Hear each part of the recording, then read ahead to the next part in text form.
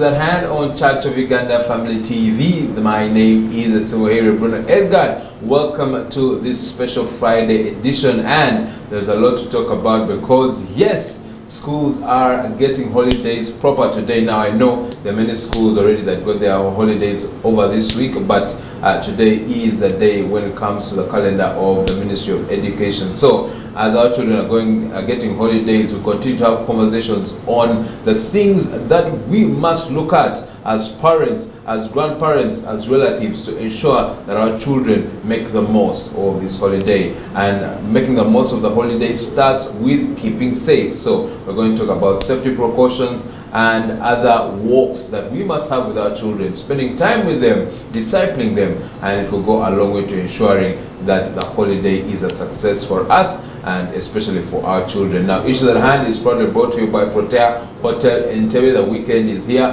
What better way to enjoy your weekend than to go with your children who have just returned from school to Protea Hotel, and they get to have a good meal, sleep in a good bed, and enjoy time together as a family, especially by the lakeside. So call the number on your screen, make a reservation and booking today, and get yourself a wonderful experience at Protea Hotel in Entebbe, not just for you but for your children and as a family as a whole. Now, joining me to discuss this issue as far as protection of children is concerned is Afande Ruth Kintu, who is a legal officer, Directorate of Chief Political Commissariat at Police Headquarters. Superintendent Ruth Kintu, that is. You're welcome to Issues at Hand. Thank you, my brother. Yes, good morning, viewers, as well as listeners. Yeah, just like my brother said, my name is Ruth Kintu. I'm a Superintendent of Police, and I'm the legal officer to the Directorate of CPC. That's where we have Child and Family Protection Department. I'm a proud mother. I'm a Christian. Yeah. Wonderful. So you're the right person to talk about exactly these issues. Now, yes. I understand that many of us are excited that our children are returning home from school. Yeah. Many of us are also anxious because we are now saying, what are we going to do? Now the bills are going high. The economy is harsh. The economy is also harsh. Yeah. And we're also asking ourselves, how are we going to keep our children occupied? What are we going to do with them during the holidays? So what are some of the major issues of concern as we look forward to the holiday season for our children? Wow, thank you very much. Yeah, true. Some of us are excited having our children back home. Some of us are anxious. We don't know how it will be. Feeding alone, keeping them safe. It involves a lot of issues. However, we believe in God. Yeah, viewers and listeners, this is the second year generally when schools are operating in their normal ways after the COVID problem. Our children are getting back home, some are already there. We have so many issues involving security and their safety as they enjoy their holidays. Yes, we caution both parents, children, and everyone around because it is everyone's responsibility to see that children are safe, and safety begins with us. First of all, I would like to inform our dear children that we love you. And since we love you, we want to see that you are safe. After the holidays, we want to have you back to school when you are safe and sober, so as we can move on normally. One, as a police officer, I take this opportunity to caution you against wrongdoing. My brother, we have the children's laws, the Children's Act. It has been amended. And we have the age of criminal liability as 12.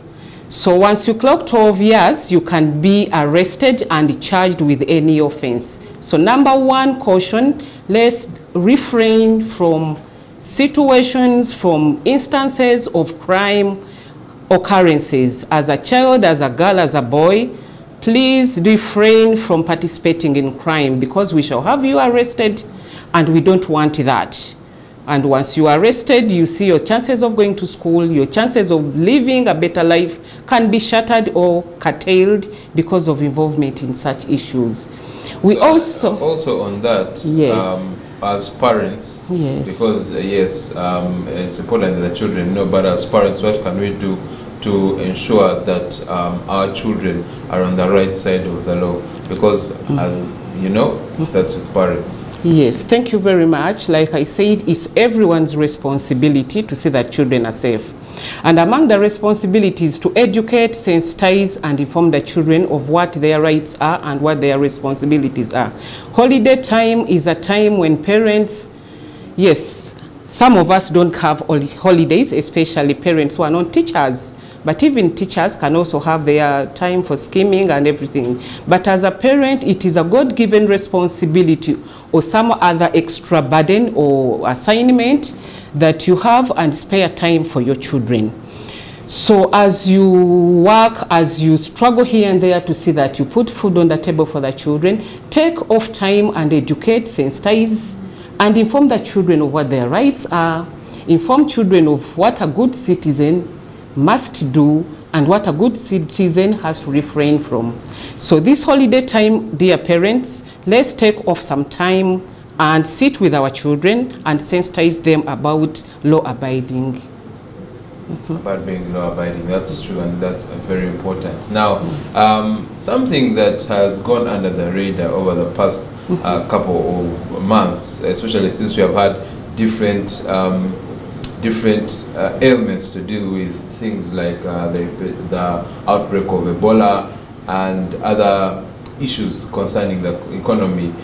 Something that has gone under the radar is COVID-19. Now, there was a police officer that told me that we are still turning a blind eye to the issue of COVID-19, especially when it comes to protecting our children against COVID-19. Is that something that we have to pay attention to during this holiday season? Yeah, thank you very much. The recent reports from the Ministry of Health and the World Health Organization are to the effect that there is a new strain, call it variant. I'm not a scientist. There is that name I've not yet mastered.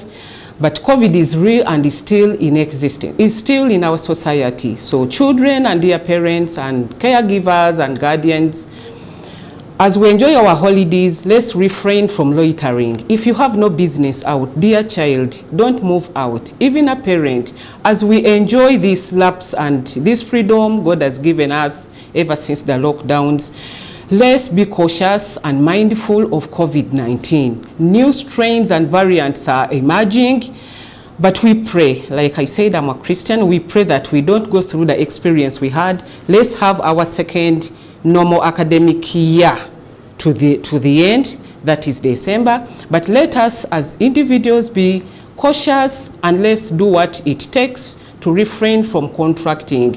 Masks, I heard recently the ministry is calling upon us to have our masks. I have my mask here, but of course, that is a different thing. Let's embrace masks. Let's embrace the cautions and SOPs as guided by the Ministry of Health and World Health Organization. But above all, as children, you know, holiday time, they enjoy loitering. So let us be cautious and caution them against moving anyhow. Now, of course, when it comes to, you know, loitering is a strong word, but I get where you're going, because there's always this discussion on two sides of the fence. Yeah. There are these parents who like to lock their children in gates to protect them. I want my children to be safe. But then there are those parents that say, you know what, you need to give children a bit of freedom to go to their neighbors, especially if they're relatives, to see them, because they need to learn how to start being independent even though they are young. So with this issue of COVID-19 and a new strain coming up, what do you advise us to do? Do we say, okay, let's lock our children in the gates and they stay at home and they don't move, or are there measures we can use to ensure that even when they go out and they see a neighbor or relative, we can sensitize them on how they can be safe against COVID-19? Thank you. Locking children in the gate, yes, is one tip to a safe living. However, we have to allow some little freedom and interaction. Like I said, let's be cautious. In whatever we do, let's be cautious. If they are moving out Are they safe? First of all, safety begins with you. Are they safe? Yes, we have to visit our relatives. We intend to have them interact with their other relatives, the other side. But are they safe? So let's be cautious. Like we said, we have those measures. We may not necessarily leave them in the house. We can have masks, we can sanitize. If they are sick, if you sense some measure of sickness and discomfort, kindly let's refrain from mingling with others. That is one way of maybe cutting short the spread, the wild spread. If in case one has flu or cough, it won't go to the rest. Let's keep the one who is having issues at home. And as others move out, let us ensure they are safe, because apart from COVID, they are exposed to other risks. We have sexual abuse. So in the name of visiting relatives, are they safe? Aren't they exposed to sexual abuse? So as we are cautious about COVID, let's also be cautious about other risks that they can be exposed to, and let's guard so that we mitigate the impact and occurrence. Indeed. Now let's get right into that issue. I know that it's a very heavy topic, but we have seen many examples of it happening in our communities and in our societies. The issue of sexual violence, sexual abuse against especially the girl child, but also something that we may not say a lot, because a lot of things these days are geared towards the girl child, but also against the boy child in the homes. And many of us might say, well, it happens by strangers, by neighbors, people who are not from the home. But we have seen that parents are doing this, that relatives are doing this, people who are supposed to protect these children. I remember there's a story that has been making the rounds in the newspapers about a grandfather who defiled his children, his grandchildren. So in the midst of such an environment of sexual abuse against children, what can we do this holiday to ensure that they are protected, both in the home and outside the home? Thank you very much. Children are exposed to so many risks, but the most hurting risk is the sexual abuse. And sexual abuse can be perpetuated by strangers, the environment, wrong characters in our neighborhood, and worst of all, by the very people who are supposed to protect the children in the inner circle. So we've had so many cases where children are abused by their own biological parents, blood relative, live-ins, for example, askaris, our workers in the house. It is very unfortunate, and as police we condemn child abuse and above all sexual abuse in the strongest of words. In these holidays, it is a challenge. It is unfortunate because the economy, like people sing it, is harsh. Mommy will be away, the caregiver, father, daddy, and every person who is charged with the care of protecting these children is outside hustling to put food on the table. Unfortunately, the one you are struggling to protect or to feed is being abused. It is very, very unfortunate. However, we can do so much. We can do so much to protect these children. First of all, let us teach the children some of the safety tips. Personally, like I said, I'm a parent, and I always sit with my children. I tell them, no person should ever see your genitals. No person should ever see your private parts, apart from a medical doctor when you go for a visit or when they come here, apart from maybe me when you have an issue. I also allow them to talk to me privately. They are young, but when he has an issue to do with his privacy, he will whisper to you, Mommy, I have a personal issue. Let us encourage our children to be protective of their sexual areas, their private areas. Not every person should tamper or have a look or should have access to your sexual areas. However young a baby may be, let's teach them those are private and sacred areas that don't have to be accessed by any person. Then too, let us also avoid situations that can expose them to sexual abuse. For example, parents, some of the parents go wild. You drink, you come back drunk, you start uttering wrong words, you start trying to engage in adult issues when the children are watching, you are abusing them and exposing them. So as parents, we can do so much. Let's sensitize them. Let us tell them those areas are sacred. let us also refrain from teaching them indirectly. Indirect teaching, because that is also abuse. Then if we can avoid at all costs, if we can avoid some of those strangers, if we can avoid some of those instances that can expose them to sexual abuse, kindly let's do so. Now, Afande, in your experience, what are some of the red flags or the pointers?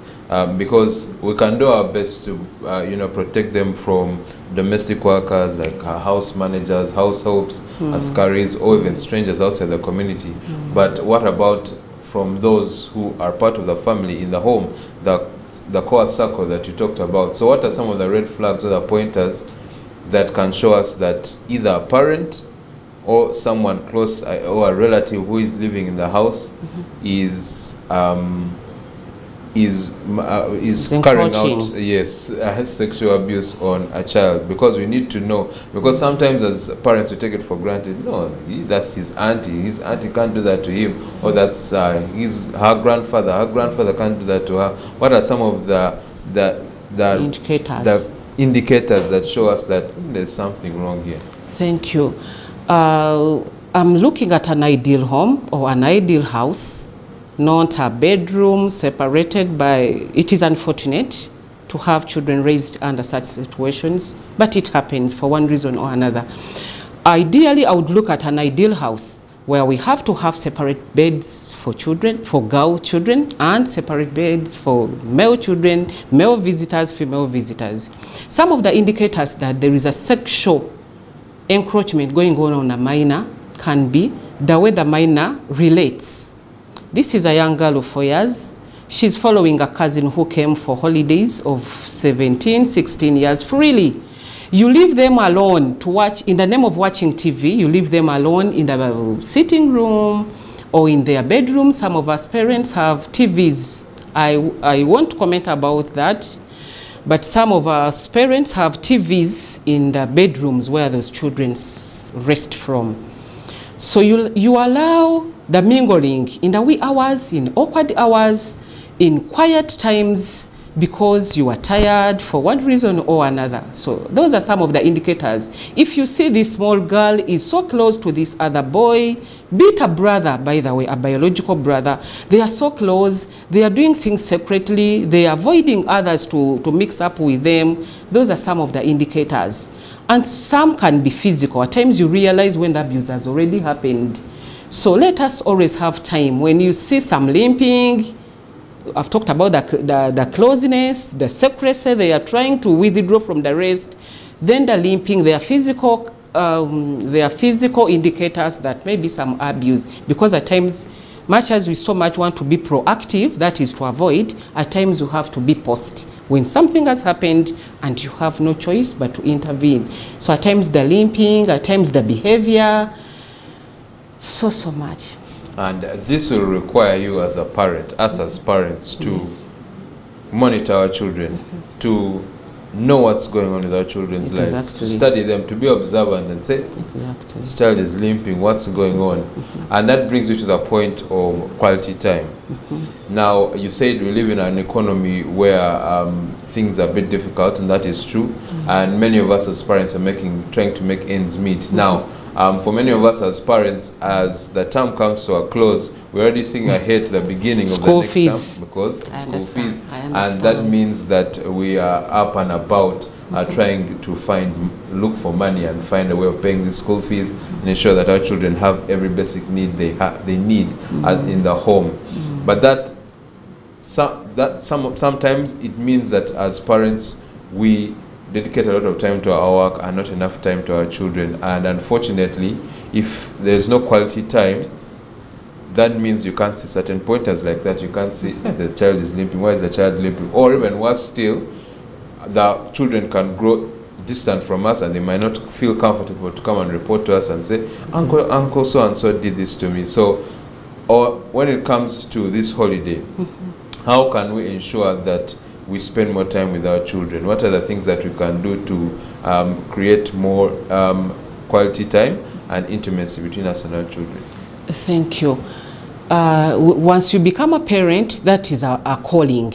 That is my personal belief. It is a calling from God, because men have really tried to be parents, and by any reason, they are not able to be. Once you become a biological parent or a legal parent or a situational parent, you know you have an extra assignment from God, or from the biology, factors of biology. So you have to strive by all means to create quality time for the people you are taking care of, because us as Christians know at one point you will have to give accountability for everything, every assignment that was given. We have places of worship. I won't incline so much on the Christian faith. We have our brothers who are Muslims, we have traditionists, we have other people. My brother, we have places of worship. They always organize holiday time. As parents, where we have failed to create time due to work or any other challenge, for example, at church, churches organize holiday packages. You can put in some small money, they take our children for camping, things like a Chisaka, those related sessions are normally created to fill in a gap that have not been filled ably by the parents. Let's embrace such arrangements and have our children, at least they are people who are ready to be parents, whereas us as parents are busy. You can entrust your child with, as long as you trust it is in the best interest of the child. We have churches, we have mosques, we have schools. Some schools arrange like 7-day camp, something like that, where skills, values, faith, principles will be imparted in the children. That can also act as quality time. But as a parent, like I've said, you have much more to do to create that small time. You don't have to have a lot of hours talking to these children. The little time you have with them, be it at night, be it 30 minutes, be it 40 minutes, can create an impact in these children. But where you cannot, let us embrace such arrangements. They will still be in the best interest of our children. Indeed, and even in line with that, something interesting is, again, about excitement. Some of us as parents get excited, and even following with what you've just advised in terms of ensuring our children go for holiday camps and can enjoy their holidays to the maximum, we end up spending a lot of money. And sometimes this money does not equate to quality time or to the growth of the child. So what do you have to say to that in terms of the relationship between how much we spend and how prosperous the holiday is for our children? Wow, thank you.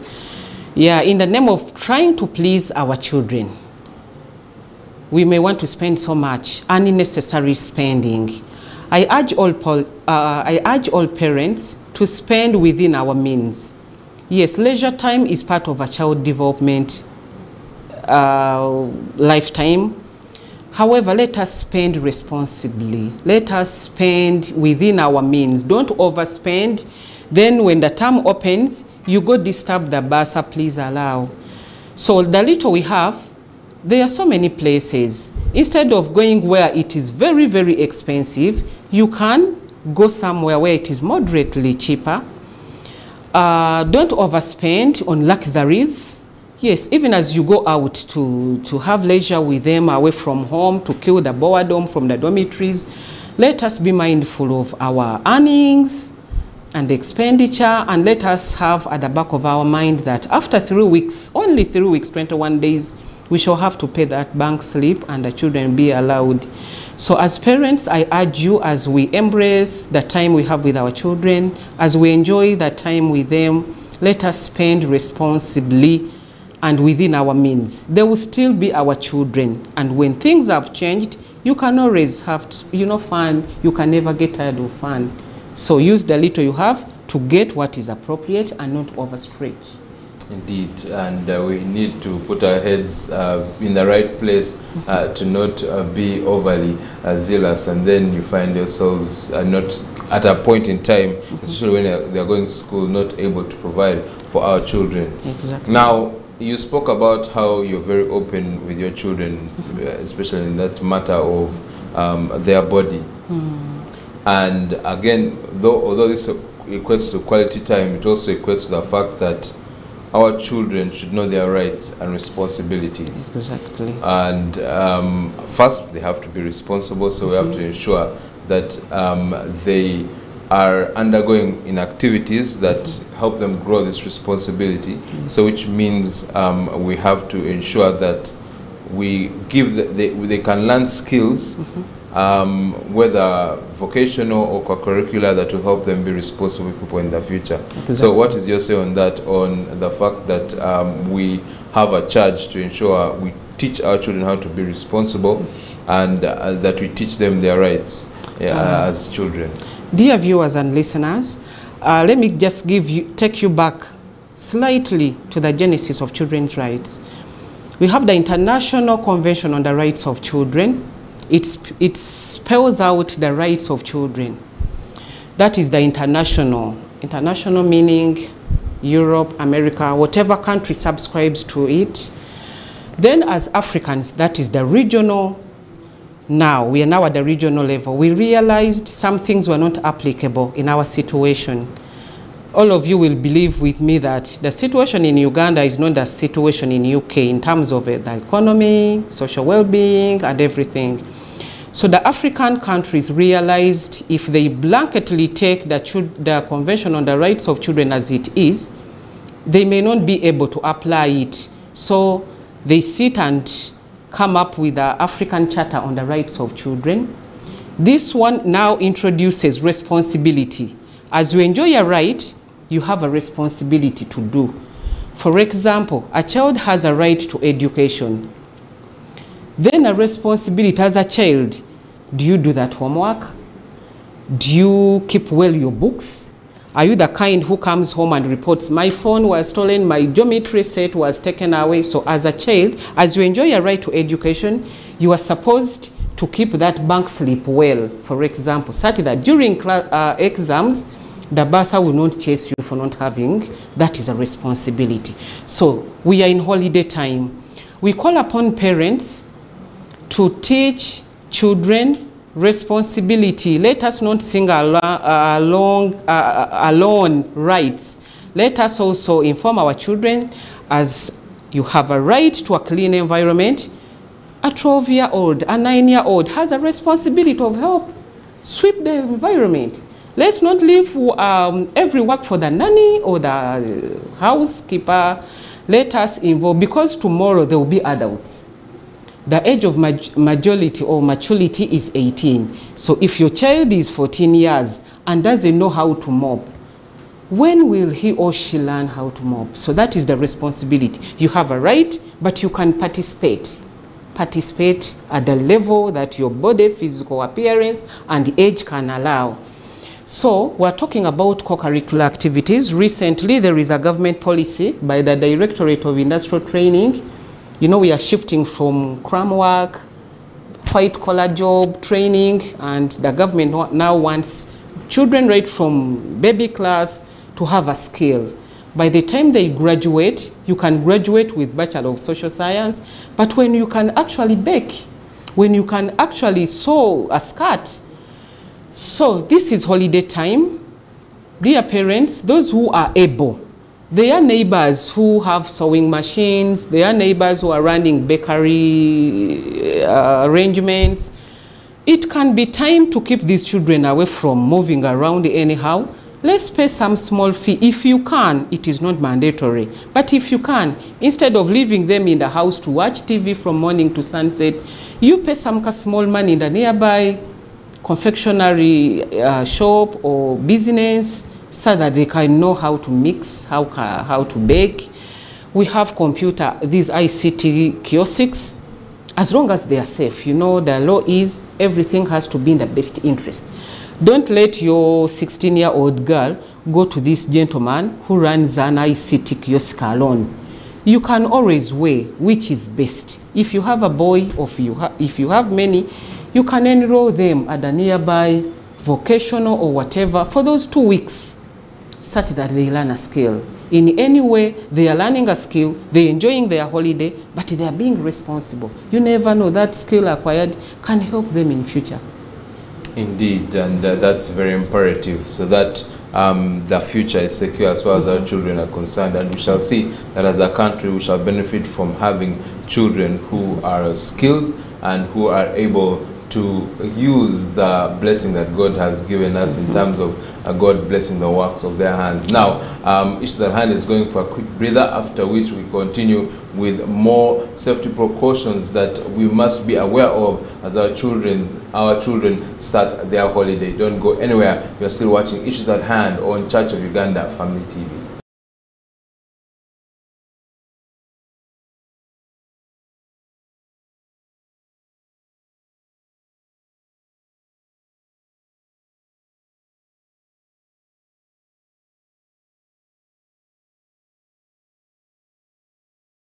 You are still watching Issues at Hand on Church of Uganda Family TV.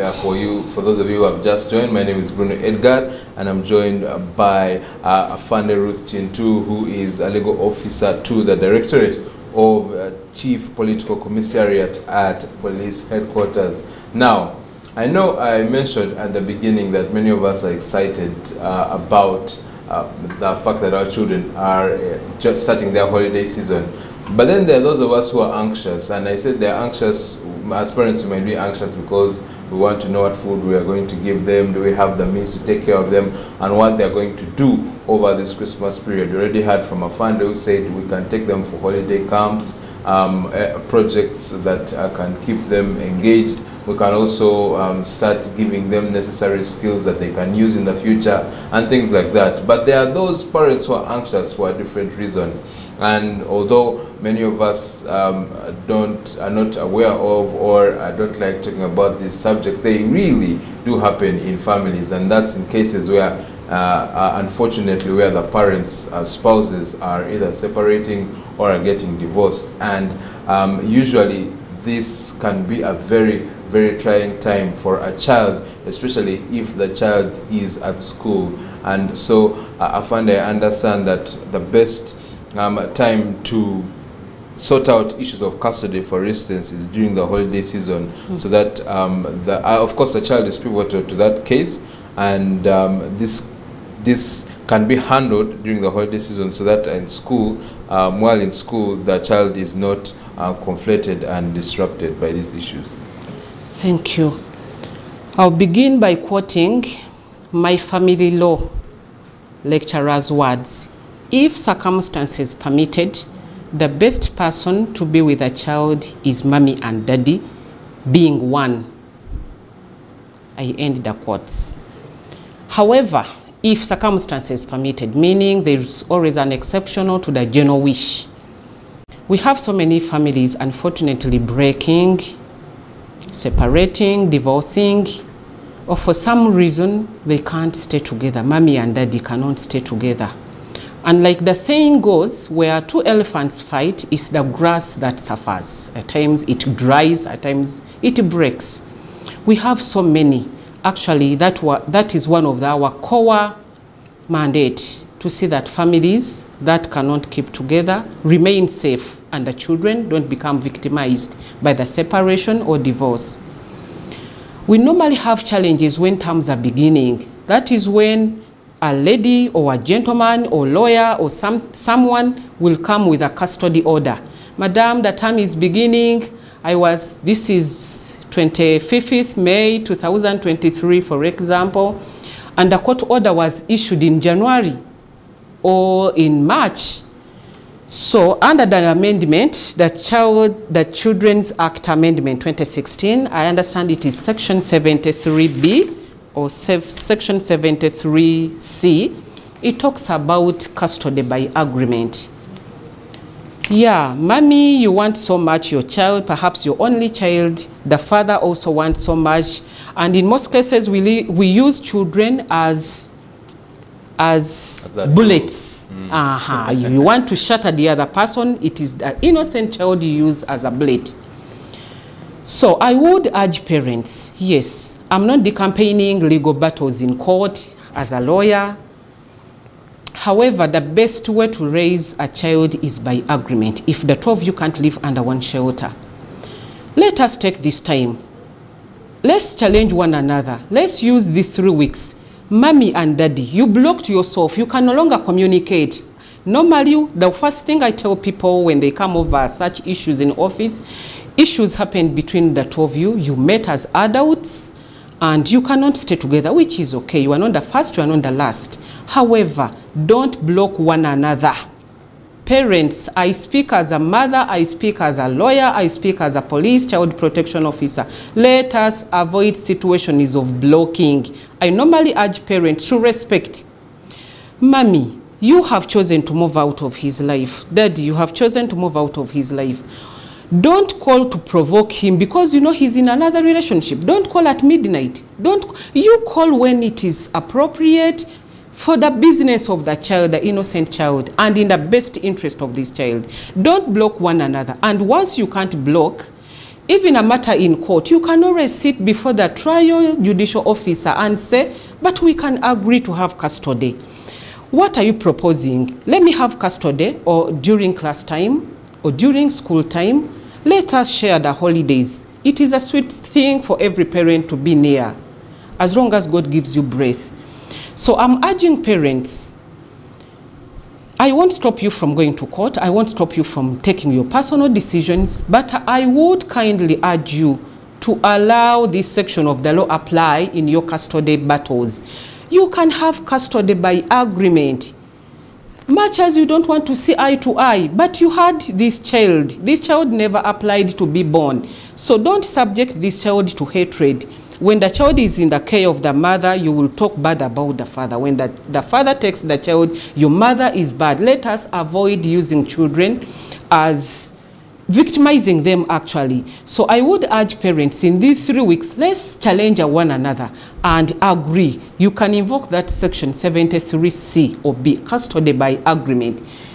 My brother, 2 parents can agree. You're right, I'll have the child between these days, I'll have the child, and you can go to court and have it sealed. It becomes a court order. That is the best court order you can have. Rather than having prolonged legal battles. At times, personally, I've broken into people's gates in the name of enforcing a custody order.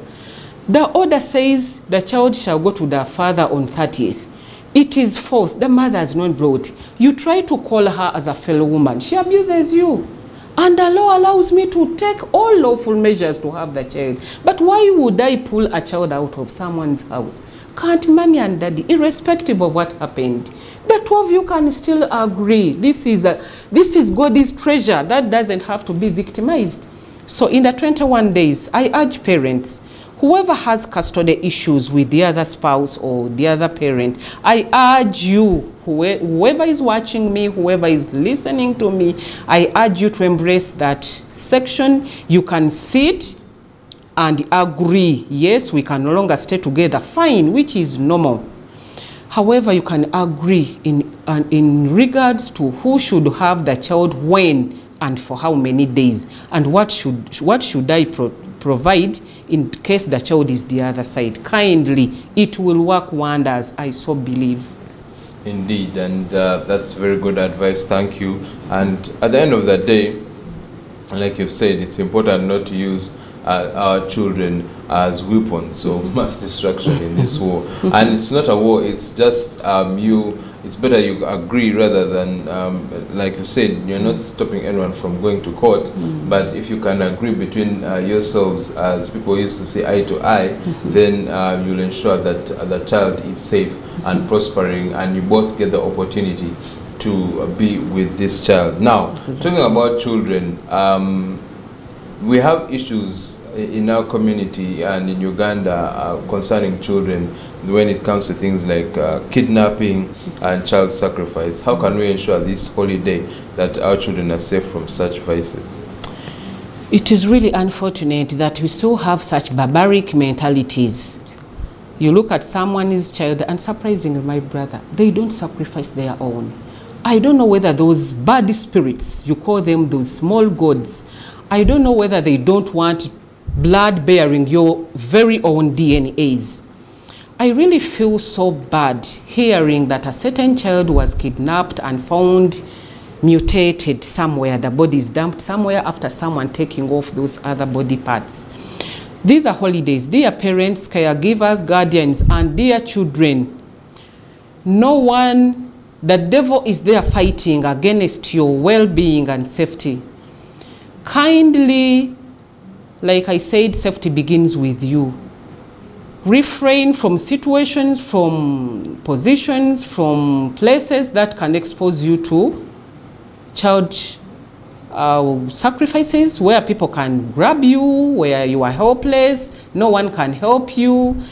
Move in a group, always be near elders, and elders who matter, elders who will serve your best interest. Dear parents, let us avoid taking and exposing children to those bad things. Some of us practice witchcraft and juju, so to say, and some of us do it at home when someone. Some of you perhaps even bring those other funny chicken and goats and slaughter in the presence of children.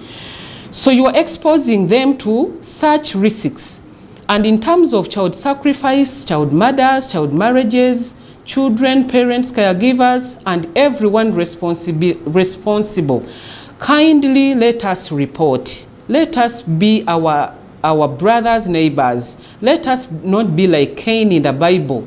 When asked about the whereabouts of his brother, he said, am I my brother's keeper? Let's be our brother and sister's keepers. When you see something is fishy, at least out of 10 people in Uganda, 9 have phones. I won't say whether it is these analog, like you say, analog phones or smartphones, but at least 9 out of 10 or 8 out of 10 have access to a phone.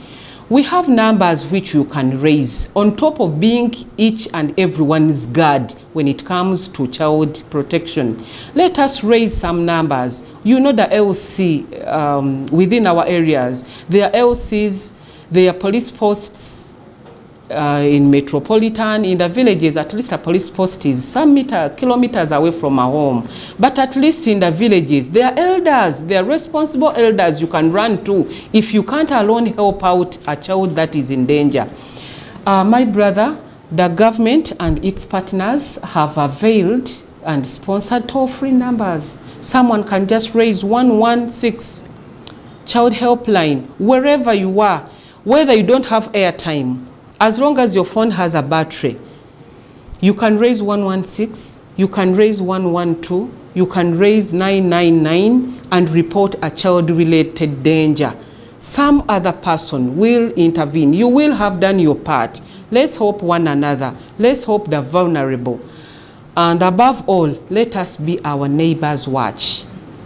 Indeed. Now, we are quickly running out of time, but very quickly, as Church of Uganda Family TV, as children of God, as people who believe in the saving grace of Jesus Christ, as people who are practicing Christians, what do you have to say? And it's good that you're a child of God as well. What do you have to say about praying for and with our children this holiday season? Thank you very much.